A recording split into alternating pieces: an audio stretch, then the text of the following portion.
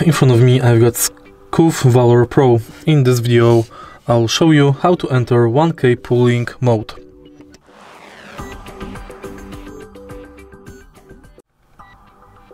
Beware, because this function works only on PC.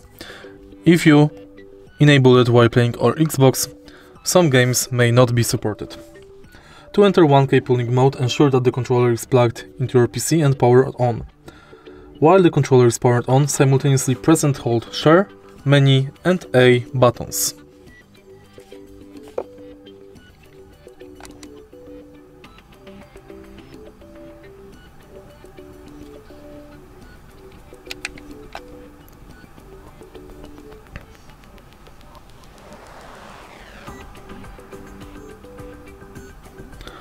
The controller should automatically turn off and then turn back on.